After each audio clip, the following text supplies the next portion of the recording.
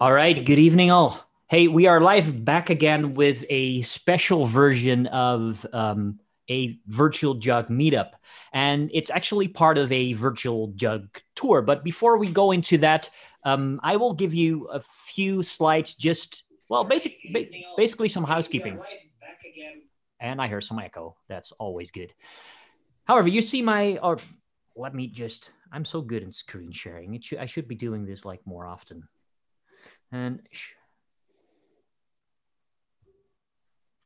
just a second.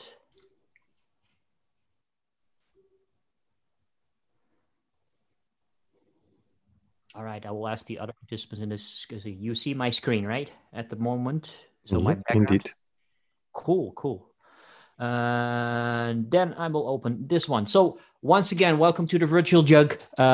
This one with a special session today. My name is Brian. I work for Sneak, but that's not important. However, I have to name the company is so nice. I have to name it twice because it's our main sponsor. Anyway, we do something in security, and we are one of the co-contributors to Foojay, and that is an important thing you have to keep in mind because today is a talk by Frank, and Frank will talk about Raspberry Pi stuff, some cool stuff about Java, JavaFX, and Raspberry Pi, and some electronics. I'm very looking forward to that. But this session is part of the Foojay virtual, I can say world tour, because this tour goes through all major jugs all over the world, all virtually, because, well, something with a pandemic. And we will probably start with explaining what Foojay is. I will give the word to Geert-Jan in just a second, but first some housekeeping rules, because we do all the questions in our Slack channel. If you haven't been on our Slack channel before, just go to virtualjug.com and you will find the invite link over there. Once you are in our Slack community, go to the live sessions channel. I will keep an eye on that channel, and if there are any questions, I will refer them to Frank afterwards or at an appropriate moment. If somebody else knows the answer in the Slack channel, you can also answer. Of course, it's a community. Well, you found this link. You have found the shared link. So please share that link with your friends, coworkers, family, preferably all of the above, and make sure that if you find this interesting and you know people that find this interesting, that you share this stuff because, hey, it's a community. If you have any feedback, please submit that either through the Virtual Jug Slack channels or either on the Twitter channels. And at Virtual Jug is our Jug channel, but you can also ping me directly and at Brian Worm. That said, I will stop sharing, and I first will give the word to Geert-Jan, who will explain something about Foojay and why we do this whole Jug tour. So, bring it up, Geert-Jan. Thank you very much, Brian. So hello, everybody. My name is Geert-Jan. I have a long history of working at Sun Microsystems and then at Oracle, and currently I'm at Azul. And with a number of other Java technology organizations who you see listed here, we have set up something called Foojay. Foojay, the name is a combination of the words friend of OpenJDK. And so what Foojay, the site is, foojay.io, is very similar to really cut to the point to what we used to have with java.net. So of course we have the wonderful openjdk.java.net for contributors to OpenJDK, but the vast majority of Java developers and users of various kinds are simply using Java. And wouldn't it be wonderful if you had one central place where we would go to for all information related to Java? And that is what we've been building, and that is what Foojay is. So let's give some examples of that. Well, so right now what we're doing is we're going on a tour to as many jugs as possible in March and April. So there's around 20 or so that we're visiting right now. To talk about this project and to get people involved. And to give you a very quick flavor of what Foojay is. Well, first of all, we have a nice dark theme and a light theme. But in terms of content, What's very interesting, of course, with Java over the past years is that it's no longer sponsored and run by one single company as Sun Microsystems. Instead, there are a number of different OpenJDK distributions. And not only that, there's also multiple different releases of Java coming out 4 times a year. So these quarterly releases. Does anyone actually know what is in those quarterly releases? What fixes have actually gone into it? On Foojay, that's the first aspect that we were focused on. So we thought, let's put together a community site. The first question was, what are the things that are most missing in the community? So most missing is probably a clear overview of what has gone into a particular update. So here you can see we're in Java 8 on the page right now, and in the April release. And in the April release, there were 185 issues fixed. So here's on the all issues page, you see that the whole list of the different issues that have been fixed. And you can vote on these. And once you've voted on them, those items end up on the highlights page. And once they're on the highlights page, we as a Foojay community add commentary to these fixes. So for example, if you have a fix with the title integrate Marlin renderer per JEP 265, which is the title of that fix, that doesn't give you much context. But with our commentary here, JDK 9 switched to using the higher performing Marlin renderer. This is a backport of that feature to Java 8. So this gives some context. So what we want to do with Foojay is bring to the fore, highlight a lot of information that is in the Java community, and bring it together, integrate it, and also annotate it and analyze it and highlight it. So this is one aspect of this. And of course, Java 16 has just been released. So you'll find in the Java 16 tab that there are over 2,000 fixes that have gone into that particular release. So what is interesting is maybe which ones of those are actually the most important? Which ones of those are the JEPs? Which ones of those does the community like most? So the idea is that you come to Foojay and that you look at through the fixes, whether it is in the all issues tab or in the component view, which gives you a nicer perspective per component, and look at those issues and pick the ones that you find most interesting and vote on them, or just look through them and see what's actually gone into a particular release. Related to that, the security view, the CVE view. And here are opportunities in the future for Sneak integration, because that's, of course, what Sneak is focused on security aspects of Java. So here is a view on the CVE fixes that have gone into a particular quarterly update. Now, similar to that is something else. Not only are there multiple different quarterly updates, but there's also multiple different OpenJDK distributions. So here we have a list of those, and they come from JavaAlmanac.io. So this is provided by Java champion Mark Hoffman. Similarly, something else that's very interesting is a list of JVM command line switches. Does anyone know where to go to find the command line switches? So Chris Newland, Java champion, has a site that provides that information. And so we've integrated, together with Chris, his content, together with Mark, his content, and this is generated from the OpenJDK bug tracker into one integrated place where everyone can come and take a look at this kind of content and use it for daily usage of Java. Of course, then we added a blog, and we had as a goal by midway through this year to have 1 new article per day, and we've been having that for about 3 or 4 months already. So we're doing really well in terms of content. So if you have content, either new content or content to republish from an existing blog, that's all very welcome in different categories. So I mentioned in the release notes section that we would have all the different release notes of all the different Java technologies. That kind of content you wouldn't find anywhere else. And normally you would find the Azure release notes on the Azure site and the Payara release notes on the Payara site. Here we have the opportunity to have all the release notes together in one place. And ultimately, what we want to be able to do is to do a search. So let's say we're interested in JFAR, so the Java Flight Recorder. So I do a search, and now the search is done through all the fixes. So now it's nicely sorted. So this is what happened with JFAR in Java 16, but also through all the blog posts. And then you find out that Marcus Hurt from Datadog, the JFAR author, is actually posting articles together with many other people, Gunnar Morlin from Red Hat, many other people as well. So a Wikipedia essentially for Java developers. That's what we are going for, the one-stop shop that provides all the information for free, curated and managed by the Java community. So Frank, who's going to be talking in a minute, is a community manager on Foojay for a whole section dedicated to the Raspberry Pi. So you can be an author of content, or you can think, hey, I really know a lot, or I want to know a lot about a particular area of Java, and claim ownership of that part and gather content around that. So there's a lot of content that Frank has put together here on the Raspberry Pi. So the final point is we have, of course, a Slack channel where you're very welcome to join in, and with a lot of discussion going on and weekly scheduling of content.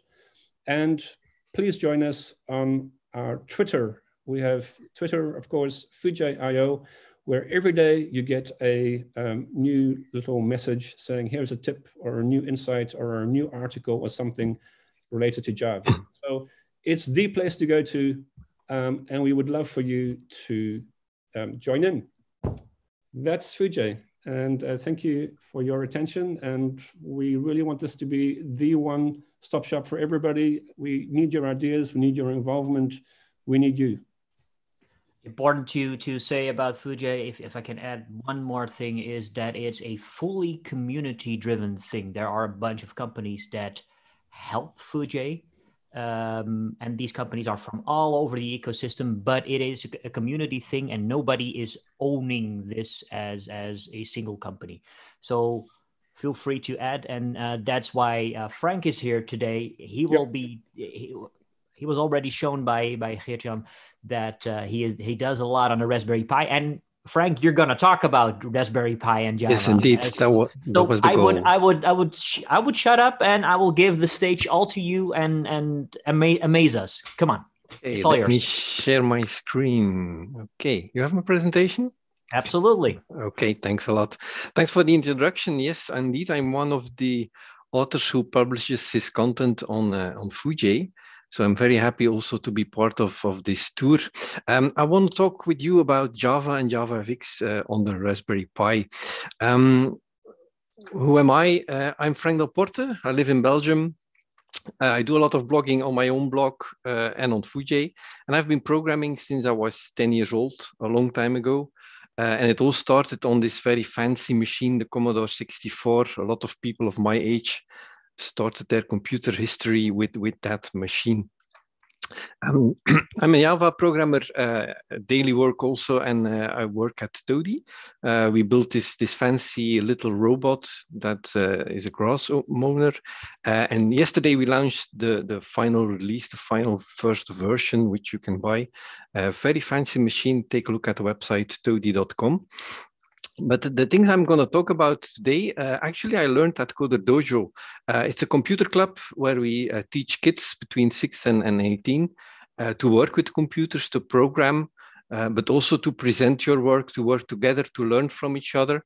And it's a totally free event. It started in Ireland, but it's now all over the world. We have 100 locations, of more than 100 locations in Belgium, for instance. The coaches who teach these kids new stuff, bring their own knowledge to this event. And that's where I learned to work with Raspberry Pi and Arduino and electronics. I did some stuff with that a long time ago on my Commodore 64. I forgot a bit about it, and then rediscovered all this amazing stuff with this cheap Raspberry Pi and Arduino boards that you can buy nowadays. And it all started practical then, because I wanted to build this drum boot controller for my son. So he has a drum boot, and then I added the Raspberry Pi and an Arduino and a few relais. So he can control the lights. He can select some colors from the screen to control these LED strips. And as a Java programmer, I wanted to make this with Java and JavaFX, of course, because those are the tools I know. But it took me some work to get it running on the Raspberry Pi.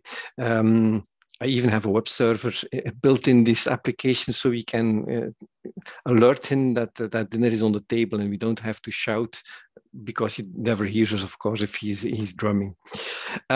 So ended up writing an article for Magpie magazine, and then it became a book. So now it's a book which is available as ebook on Leanpub and as a paper book on the Elector website. A book with a lot of info if you're new to Java, some crash courses, how you start with a Raspberry Pi, how you put an operating system on it, what the pins are, what you can do with it, and then all the different ways of communicating with electronics. A lot of different ways, but there are many more. And of course, it's a world where you have to experiment a lot. And with the examples of my book, you can get started with these experiments and learn a lot of new stuff and find out how far you can go. Like, for instance, use Spring and Swagger on a Raspberry Pi to control or read the state of a button. And of course, then what I used in the drum boot of my son is also part of the book. It's only one of these examples where you have a Raspberry Pi and Java controlling an Arduino, LED strips, providing a web interface, all this fancy stuff that you can do easily with Java. Some of the Java experts who was also writing on Foojay or have their own blog or in the book with an interview about how they feel about Java on a Raspberry Pi. Now, let's start with the basic. And what is a Raspberry Pi? It's a very small PC. They are about 9 centimeters, the biggest one, up to 6.5 for the smallest one. You have them in different flavors, depending on the number of connections you want. And the most popular one is the B4, which was released only a few years ago. And you have them with 2, 4, or 8 gigabytes of memory, between 40 and 80 euros. Last year, there were some announcements and some new boards which were released. One of them is the Compute Module 4. As you can see, it's a very small form factor, and there are no connectors. Actually, on the back, there are 2 very small connectors. And the idea is that you use it as a base computer to build in your own electronics project. So you can design your own board around it with all the connectors that you need for your project, or you can buy this Compute Module 4 IO board, which is actually all the peripherals that you can add to this compute board or on this base board. I think it's 35 euros for this base board, and it allows you to start experimenting. And then the compute module itself, you have it in, I think, 32 different versions, depending on with or without wireless, the kind of memory and how much memory you want on top of it, between 30 and 90 euros, I think, in that price range. And the same Compute Module 4, the same processor as in the Raspberry Pi 4 also was used to build the Raspberry Pi 400, which was released only in November last year. And as you can see, it's a keyboard with a lot of connectors. That means that the computer is built inside this keyboard. So you only need to plug in a power supply and attach a monitor, and you're ready to go, and a mouse. Now, where did we see this type of computer? Yeah, indeed, that was exactly the same form factor where I started 35 years ago. And also at that time, you had that connector at the back where you could connect a relay board, for instance. In that time, I controlled my Lego train with my Commodore 64. But at the time, it was also very difficult. There was not a lot of information. You had to buy a book, which was very hard to find, and then you had to design your own electronics. But nowadays you have all of these components available for a very low price. Some price comparison, what has changed in this 35 years. If you compare the price, for instance, if you recalculate it to the current price, then the Raspberry Pi is 15 times cheaper, has a lot more power, has a lot more memory. Of course, a lot has changed in all these years. One of the biggest changes at first sight is the screen. This is where I learned to program BASIC on a Commodore 64. That was the screen, and this is the screen that I was using while writing my book. So I was working on a Raspberry Pi 4 with 4 gigabyte. That was the maximum at that time. And I had Visual Studio Code, two screens open. I had my Arduino IDE open and some other stuff on a 4K display. And you can connect two of these 4K displays on one Raspberry Pi 4. So that's a lot of power on a very cheap computer. And then the big question, why would you use Java on a Raspberry Pi? Wasn't the Raspberry Pi designed for Python? Yes, it was. When they designed the Raspberry Pi, they were using Python. So they were also looking for a name for this board, and they wanted something with fruit, and then they were using Python. So it became the Raspberry Pi, but why not be it the Raspberry Java, something like that? You can, if you are a Java user or a Java programmer, you can do that also on the Raspberry Pi. And if you combine it with electronics, you will learn a lot of new stuff. Also, then the criticism that a lot of programmers have on Java is an old language. Well, actually, it's not. Python is even older. PHP and Qt are about the same age. And nowadays, Java is evolving fast. This is a drawing from my book that I made 2 years ago almost. And at that time, we had this schedule which was planned to have releases every 6 months, and this schedule is still there. They are following this schedule which was foreseen, and indeed yesterday we had the release of Java 16 as foreseen, and we will have Java 17 later this year. And all these new releases also bring improvements for embedded, for the small ARM processor computer. So if we follow this trend of these latest releases, we can also use them on the Raspberry Pi for improved performance, for instance. So as I said, I created these images for my book, and I used JavaFX. I was thinking about doing it with Excel or Photoshop, but why not JavaFX? And actually, in a few hours, this was finished. I just take a screenshot and use it in my presentation and my book. All the code of the book is shared on GitHub, of course, in Java on Raspberry Pi, if you want to take one of the examples. Last year, I also wrote an article for the Oracle Java magazine. If someone knows how to hide your Slack notification, please let me know. And that was one of the most shared articles this summer on the Oracle Java newsletter website, where I have this whole introduction of how to use JavaFX on a Raspberry Pi, control a LED, read a button, read a distance sensor. Now, if you start with a new Raspberry Pi, you need an operating system. Raspberry Pi is providing their own OS based on Debian. You just copy it to an SD card and you're ready to go. It's based on Debian, so if you're a Linux user, Mac user, it shouldn't have any surprises for you. And it already has OpenJDK 11 pre-installed in it. If you want to have a 64-bit version operating system, there is one available. It's not officially released, but they're already working on it for a long time. So I think it's ready to be used. There are a few flavors of this Raspberry Pi OS, but if you select the full version while making your SD card, then you will have a lot of pre-installed tools for programmers also. Like you see with Scratch, for instance, is there if you have some kids who want to learn to program. Visual Studio Code can be easily added. They have downloads on the website, which are only a few months now that they provide install files for ARM processors, so for both ARM32 and ARM64. So you can add Visual Studio Code very easily to this board. Of course, there's also an article on Foojay about this, with some extra information about the extensions that you can use in Visual Studio Code to make it a perfect Java IDE.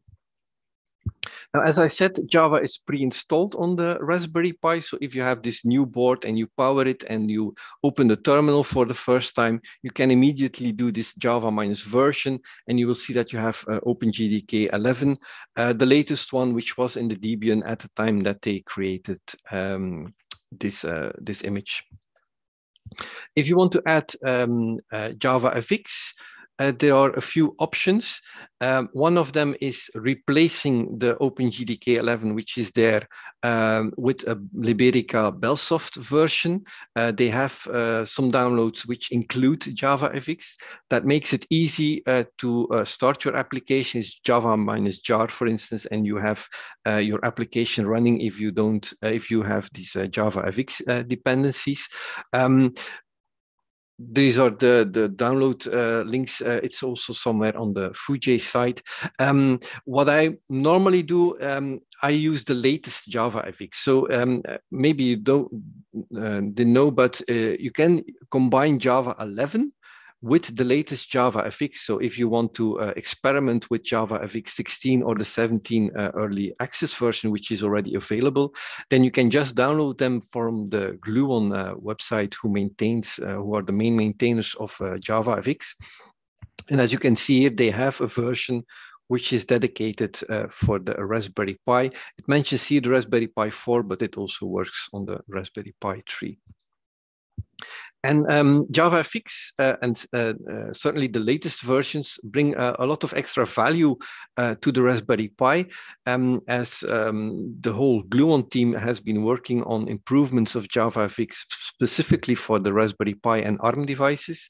For instance, direct rendering. So that means that you don't need a full window manager, that you can have only your application on the screen. So for instance, for kiosk applications where you don't want the user to open a browser or do something else fancy on that machine, you can just provide them with your application and only your application as the user interface. And with this direct rendering, you also have very good performance. So SpaceFX, the demo case of JavaFX created by Gerrit Grunwald. This is a video of it running on the Raspberry Pi, and you see that you have nearly 60 frames per second with this game on a Raspberry Pi 4. And then some other experiments which were also blocked either on my blog or on the Foojay website. One of them is showing JavaFX 3D that exists already a long time, and what you see now was one of the very first demo cases of JavaFX 3D. So with the buttons, the keys, you can rotate this 3D model. Also, this works on the Raspberry Pi, and of course you have FXGL, the gaming engine created by Almast. Also, that works very great on the Raspberry Pi. We are working on some more demo cases of it. This is just using FXGL as some kind of performance test. So you have 30 dots moving at random speed and location. And you see that without any optimization, this video is already from a few months ago. This renders at 30 frames per second. Okay. If you want more JavaFX information, there was a very great talk also in this Foojay tour by Steve Chin with a lot of info about JavaFX, building user interfaces, how to package it, and how to distribute it. Another question is, why would you invest in a Raspberry Pi, even if it's only a little money, a little amount of money that you need? For me, it is the Raspberry Pi header. Those 40 pins on this board, these are the magic of the Raspberry Pi. That's where you connect electronic components and that you can control with software. There are a lot of pins. There are 40 on most board versions. I created a library to visualize what's in there, and also a JavaFX demo application with this library. So if we go to the 40 pin header of the current board, so you have 2 rows of 20 pins. Some of these pins have a voltage, a fixed voltage, 3 volt 3 or 5 volt. Some of them are ground. And then some of them are pins that you can control from software, GPIOs, general purpose input-output pins. And some have specific use cases, which is all listed in this library. So these pins, if you use them as a GPIO, that means that the software value true and false becomes a voltage. So true is 3 volt 3, and false is 0 volt. So if you want to connect a little component, then you can connect every device which can react on this 3 volt tree, or which can communicate with it. And then you have different protocols on how to communicate with devices, I2C, SPI, UART. Those are only a few examples. And for each of these examples, I created something in my book to show how you can use it. For instance, that's a LED segment display. This has 8 segments, which is ideal to demonstrate how 8 bits become a number and how you can use this number to control this chip, which is here, and then show the value on the display. If you want to start with electronics, go to eBay or go to your favorite web shop and buy an electronics starter kit. You find them from 20 till how much you want to pay. And depends if there is an Arduino or a Raspberry Pi inside or not. Make sure you have enough resistors and LEDs. Those are the basics. Then also a little servo motor or another motor. Just pick something with the budget you want to spend on this, and it will give you a lot of stuff to start experimenting. Now we are going to do one first quick example with LED, a light emitting diode, a very little light. You have them in different sizes, in different colors. Now most of these LEDs only need, for instance, 2.2 volt, a low voltage. And we already saw that our GPIOs gives us 3.3 volt. So it will not damage the LED, but it's not ideal. So there should be a resistor in between. And calculating such a resistor, you may have seen this with these color bands. Also for this, I created this little Maven library and the JavaFX application to help you to calculate these values, or to know what the value is if it is from a resistor, if you have it in your hands. Otherwise, you have to calculate this yourself. And it will also help you to calculate the LED, the resistor that you need for a specific type of LED. Now, the fun thing about this library, that I also used it to create an app for it. And again, it was also part of a Foojay blog and my own site. With the Gluon tools and JavaFX, we were able to build from this one very small demo application, a native application for Windows, Mac, and Linux, and then also App Store applications for iOS and Android. So together with Gluon, we set up this demo project, which is also fully described on Foojay, on how you can use GitHub Actions to deliver your one source project onto all different platforms. And you can find it in the App Store for free. Now let's do a little experiment. And I have here a drawing of a breadboard where you can plug in components, and you have this little switch, this little button, which is connected to one of the GPIOs and gets 3 volt 3 on the other side. And then you have this LED, which gets 3 volt 3 from one of the pins. Then you have the resistor to adjust the voltage. And then we go back to the ground. This is how they are connected, which pins we are using. And this is how it looks with some simple wires and breadboards, stuff to experiment with, which you will find in such an electronics starter kit. Now we can control this from the terminal before we start with Java and just test if our connections are okay. So we tell our Raspberry Pi that we want to use GPIO pin 3 as an output pin. And then you can see that we can send a 1 or a 0 to this pin, and that our LED will go on and off. No rocket science, very basic commands and functions to control a LED and to experiment with a LED. The Hello World application of electronics is turning a LED on and off. Now we can do the same with the button. If we tell our Raspberry Pi that we want to use pin 5 in this example as an input pin, and then we read the value of this pin 5, which is 0 if it's not connected, and if we push this button and we read it again, it has become a 1. Okay, now let's try to do the same thing with Java.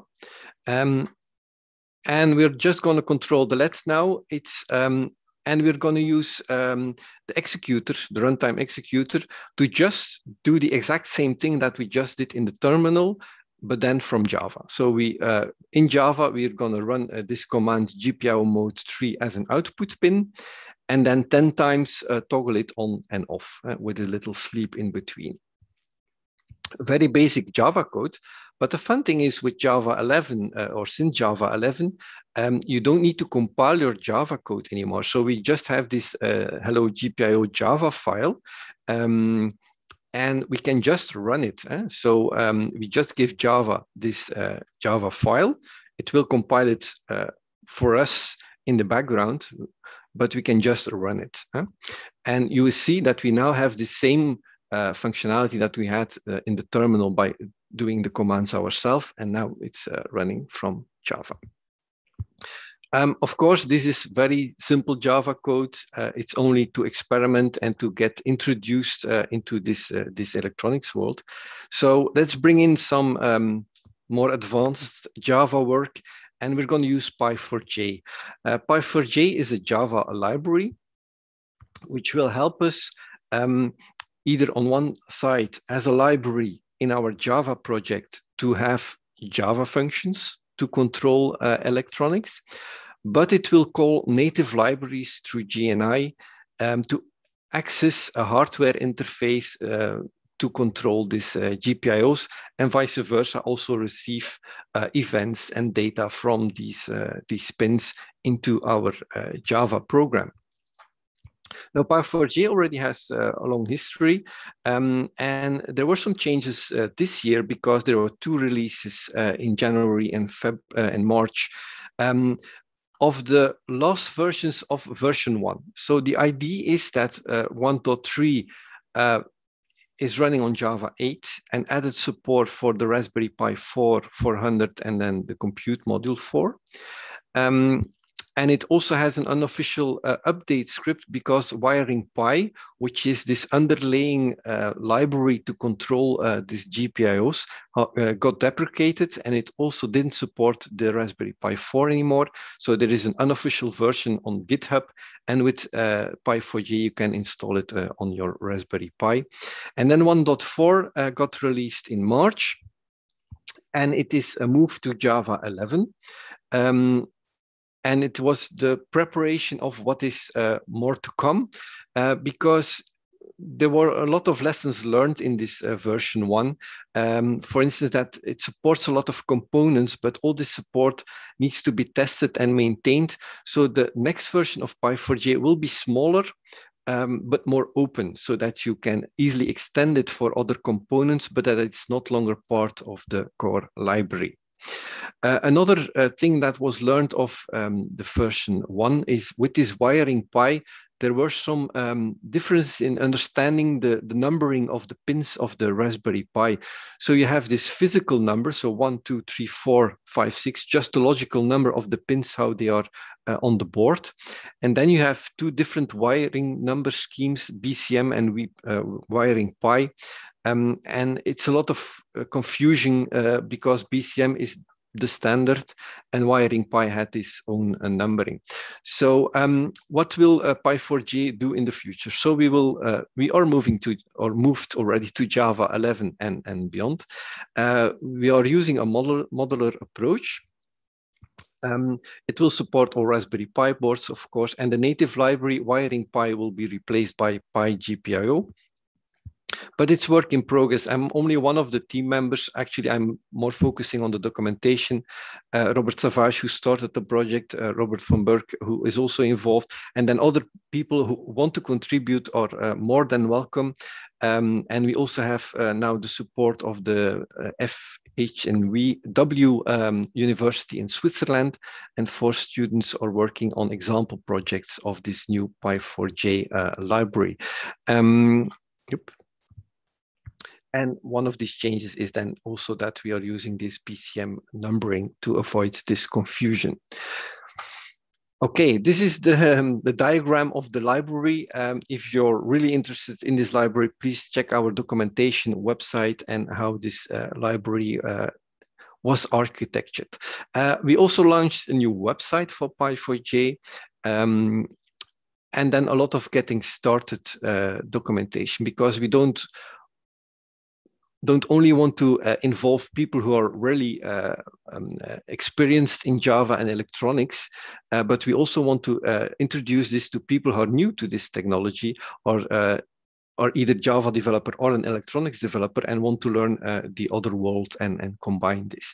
So we are hardly focusing also on these getting started examples on the Py4j website. Now let me show you one quick example which is also available on the website. And it's the same thing with this button and this LED. And how you use this then in real Java code. So you have a Py4j context where everything is available to control this electronics. And then for a button, it becomes a digital input and a config builder. You give it some values, and then you can attach a listener, and this listener can then handle the events. So if it changes from low to high, that you want to do something, and for a LED, it's the same approach. So you see, this becomes really the Java way of defining an object and handling or controlling an object, or listening to events triggered by this object. So as a Java developer, this feels very natural, but actually you're working with physical stuff, with physical components. And as it is a Java 11 and uses this modular approach, if you have a Maven and you package it, then you will get a distribution directory with all the modules which are needed to run your application, and also a run file to start your application. So let's look at an example which brings everything what I was telling here a bit together. So we have Py4j, we have Raspberry Pi, we will use JavaFX and this FXGL gaming engine. And what I will show you now is a project where the students are working on what I prepared with Almas in 2 screen recordings, which are available on YouTube. And let me share you my screen.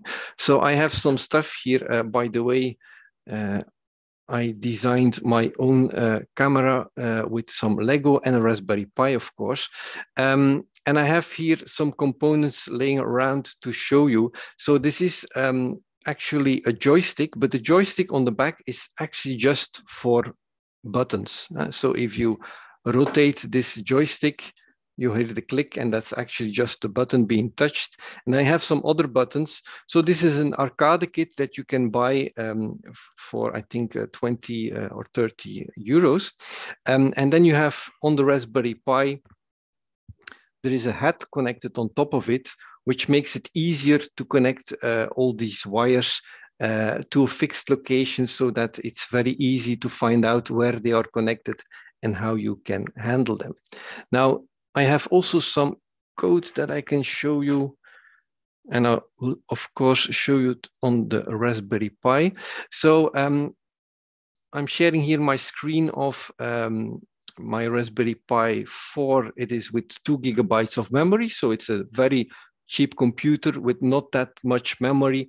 So you will see if I would type some here, it's not that fast or not that responsive, but you can still work on it and do Java programming on it. I show you this Pi hat. So this is where everything is connected. You see here these numbers, so these BCM numbers, for instance, and then you can see that the joystick is connected to 16 and 20, right and left. And here you have the up and down, so 6 and 12. That's where the joystick is connected. Now, if we go into some code here, you see that I defined these BCM numbers in some variables that I can later use in my project. Now, we started this project without using electronics and just using a keyboard to interact with the game. It's a snake-like game, and you have the keys, the arrows of your keyboard, left, right, up, down. They control the snake. That's the idea. So if you press on the left arrow of your keyboard, you want the snake to go in the left direction. And then you can play this game just with your arrows. Now, the fun thing is, if we are using Py4j and we have, oops, a bit too fast. And we have these input GPIOs. So I have this one method to define all the inputs that I want to use in my project, is that I can ask the FXGL, so this gaming engine, to handle this as a key press. So I don't need to do very difficult programming. I just can tell my game engine to handle something from an electronic component as being it a key press on the keyboard. Now, as this is created as a Maven project and we have this package Maven step, you see that in the distribution directory, all the modules are here available to bring them, if you would build this on your PC, for instance, that you can just copy it to the Raspberry Pi. I created here on the Raspberry Pi itself. So in this distribution directory, there is this run file available, which ties everything together and then starts this application. So for now, I have to run this as sudo, which is something we are working on, as we want to remove that need to run this as a sudo project. And then you see this is our game. By the way, I'm a very bad game player, so oops. Okay, so bring in the joystick. And as you can see, with very minimal code, we can control a game. And I have here a button to make the snake longer. Of course, this is not a finished game. There's some work to do as we want to have food on the screen. But that's all created in just a matter of a few hours while experimenting what we could do with the Raspberry Pi, with JavaFX, with the game engine, and some very easy to understand code. This project is also available on the Foojay website. Okay, how much time do we have? I had one more example, but I think if there are questions, maybe you can go to that part. If you're interested in how the drum boot is working, it's using a Raspberry Pi, it's using Mosquito as a queue system to transfer commands from Raspberry Pi to the Arduino. Also, that is described on my blog, how to install Mosquito and use it. And of course, JavaFX as the user interface. Feel free to do another example if you want to. I do have a couple of questions, but I guess they're quite simple. So okay. Well, I'll show you the video again. So as you can see, it's a JavaFX application which provides a number of buttons. In the background, it's sending all the commands. Everything that you do here is sent. As you can see on the back, you have this terminal open where everything is sent as a MQTT message to a queue, to Mosquito. So you see it happening here on the screen of the Raspberry Pi. But here you have also a Raspberry Pi who is listening to this Mosquito queue, who also receives these messages. So it handles these messages and then controls the LED strip. And you have this web interface where you can have, we already have some shortcuts to switch between some of the effects which are provided by the LED strip. So that's one of the examples which is also available in the book, in the blog, everywhere. Okay, so what did I want to show you?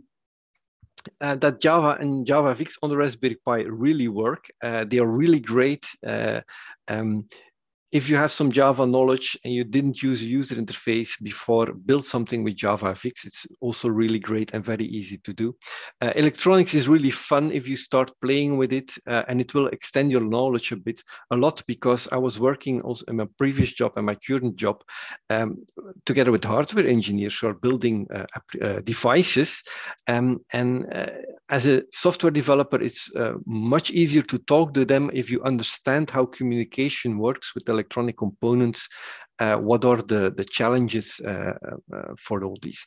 And of course, because it's Java and you have this rich library or set of libraries which are available, adding a web interface or adding a database or adding the full Spring environment extends your application with a lot of other possibilities. And there's a lot to look forward because we have this compiled to native. There are some blogs available about GraalVM running natively also on 64-bit Raspberry Pis. 32-bit seems to be an issue. We have this Pi4J version 2, which is now getting full steam ahead for a first release. We have JavaFX, which runs on the Raspberry Pi and also brings new features for better rendering on the screen. If you want to learn more, you have my blog, my Twitter, and of course, we have a full category on Foojay. And pick one of those topics and just start with it and experiment. And you will see you will have a lot of frustration because it doesn't work, of course, from the first time. But once you get past that one first step, you will definitely have a lot of fun. If you build something, have an idea, tweet about it, share your project on Twitter. We use the hashtag Java on Raspberry Pi to get some traction about this Java world on the Raspberry Pi. And of course, there is my book if you want to learn more of or Foojay, the website with a lot of articles. Okay, and then I think I nailed about the time that I had that I got. You perfectly did. Amazing. I love the way how you have your camera set up like that. There was a comment on there on here as well, like nice camera setup, and I have to agree. Like it looked pretty good. But what is it? It's a Raspberry Pi, the smallest one. Is that the Zero or the? Yeah. Yeah, indeed. And then you have this little camera, and then I grabbed some Lego from my son. But actually, I think half of the blocks here are more than 30 years old because they are still mine. I think they have a few different colors. They should all be white, but yeah. So you basically created your own webcam. Yes, but I didn't do that because Jeff Gerling, who does a lot of tweeting about Raspberry Pi and Ansible, he created an Ansible script that you just need to run it, and this Raspberry Pi becomes a webcam. So you just connect it as to the USB, and what I have here is QuickTime. And I start in QuickTime a new movie recording, and it sees both my normal camera in the laptop, and it sees the second USB camera as a possible source. Amazing. So yeah, it's a fun thing to do. That's great for demos, indeed. But I think I need to buy another lens which goes a bit wider. Fair point. There was a question like, is the JavaFX direct rendering setup documented somewhere? I'll have to take a look if we did already something on Foojay. Yeah, or maybe it's on the Pi4J. You managed to, or you mentioned Pi4J.com. We have it there already. If it's not on Foojay yet, it should be on Foojay. It should be, indeed. It should. Whoops, what do we have here? What is mentioned here is, I added this indeed. So if you don't use Liberica, but you just install JavaFX from Gluon, then you copy it, for instance, to your opt directory, and then you have to give Java a few additional parameters. So it knows where JavaFX is, which platform you're using, but I have to check with Gluon again because there are some different platforms that you can use. There are some different configurations that you can do here. And I'm not really sure about what is the best one now at this moment, because in Java 17, I think there's still some improvements coming. But this is definitely working. So this is one that we are now using with the Snake game. But you're right, Geert-Jan, we should make a new update on Foojay about this. So outside of Foojay.io, like the Pi4J.com is a really great resource to start your JavaFX. Yeah, indeed. Or any Pi. Yeah, indeed. Yeah. Okay. So that's what we try to do with this getting started section of the website, is also the basics. If you have a new Raspberry Pi, how do you power it? How do you put an operating system on it? So it describes here where you can download the Imager tool, and then what are the steps to put this Raspberry Pi OS on this SD card, and then you can get started. So there are some to-dos here because this is a website in evolvement. If you want to contribute, of course, it's on GitHub. It's a GoHugo website. So that means that every page is a markdown file in this GitHub project. So if you find an error or want to contribute something, please do. All right. One question from my side, it's not something that somebody posted, but what are the downsides of using Java for Raspberry Pi? Are there any? You become addicted and you have no life. Yes, that's my problem. The downsides is I wrote a blog post about Java using Spring on the Raspberry Pi. So I built this full database application with an H2 database. And I had one remark at the end, that it took 60 seconds to start. And then I got challenged by Adam Bean, who has this podcast. Yeah, but did you try Helidon and what is it? So you have to, you have to think more about what are the libraries that I'm going to use and what are the dependencies that I bring into this project. Don't I make it too big? Yeah, but on the other hand, is the 60 seconds a problem? It's not that you're running a business critical application probably, but something that you want in your house or that you want in your company to collect some data.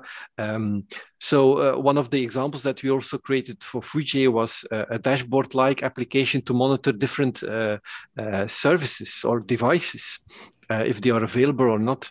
And that's also something that you can do with FXGL or with JavaFX and then the tilesFX library of Gerrit Grunwald. So let me look it up.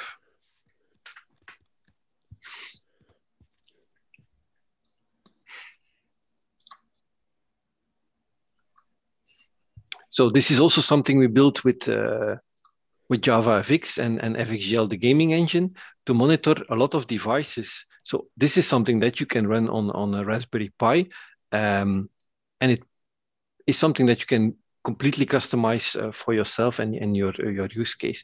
So is there a drawback? I don't see one. That you get addicted? Yes, indeed. I think we should actually mention. We should mention as well Almas's session on the JUG tour. Yes, he's also doing a talk on FXGL, and that is coming up on. Sorry. On the 23rd of March. So that's next week. Yep. At the Silicon Valley JavaFX JUG. So if that is in your time zone, you should watch it live. Otherwise, all these talks will also be collected and you can view them in a library, or you can we all put them together and you can view them, and we will make them available on Foojay. So definitely that. Thank you, Frank. I feel like I miss out on something, like playing with electronics and doing that with Java seems like a legitimate, well, I wouldn't say waste of time, but a legitimate thing that I could do now in my weekends. Now we're on lockdown anyway, so why not? Instead of Netflix or gaming, I can do this. This is much more fun. Yeah, and this turning that LED on and off, that first, how do you call it in Germany? Aha-Erlebnis, that you can control something physically with the command, with Java, with whatever. That's really a change. Then you suddenly become a different kind of developer, and it becomes very attractive to go further and further, of course.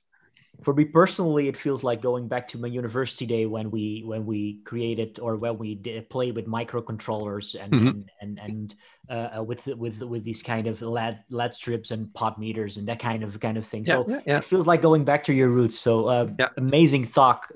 Thank you for that. I want to show one more thing before we end, and that is a single slide. Oh, and of course, I'm my brain always goes quicker than what I'm trying to show, and that's this one. We are still doing the Java ecosystem survey, and I know that a lot of Java people are looking because, well, it's the Virtual Jug. It's a small 10-question survey that I compiled together with the folks from Sneak and Azul to have some insights in what the current use of the Java ecosystem is. So if you have some time left, please just take 3 minutes out of your busy schedule and fill this in. And we love to have people from all over the world. So not only from Europe or America, but if you are based in Asia or Africa, please fill it in, because the more the merrier. That's what I wanted to say. Other than that, I am quite done from this point, and now I'm trying to stop my sharing. Amazing, thank you, Frank. Once again, I want to thank you for this amazing session. If you're looking afterwards for this session, like not live anymore, and you have a question, feel free to still put them in the live session channel. I mean, Frank is part of the Virtual Jug community as well. Mm-hmm. Feel free to put a question in there, and if he is not responding, probably somebody else. But trust me, Frank is very passionate about the whole Raspberry Pi and Java. So feel free to ask your questions there, or join the Foojay Slack, of course. That's indeed. Also an option. I'm going to wave goodbye. Thank you, Frank. See you all later. Thank you for watching the session, and keep an eye on our meetup page when we announce the next one. It's not yet known, but I know there are some talks in the pipeline, although we do not yet know the exact date. From this end, I want to wave you goodbye, and thank you for watching. So see you at the next one. Thanks for having me. Bye.